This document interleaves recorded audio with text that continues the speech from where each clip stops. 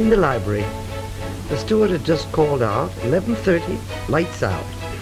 So I gave him a few letters to post in the morning, told him I'd pay for the stamps, picked up a book and walked forward to my stateroom, which was on the same deck, A11. As I got in my stateroom, I switched on the electric light, and I noticed a slight jar, followed immediately by a second one, and a third one, which was quite strong enough to make me hold on to the bedpost. The boat came to a full stop. I walked forward to my window and saw a grayish-white mass drifting by.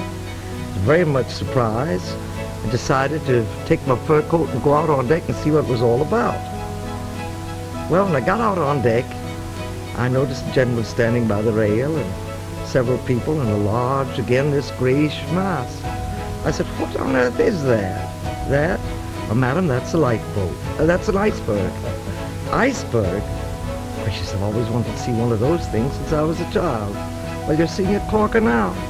There's 1/8 above the water and 7/8 below, and believe me, that's some iceberg.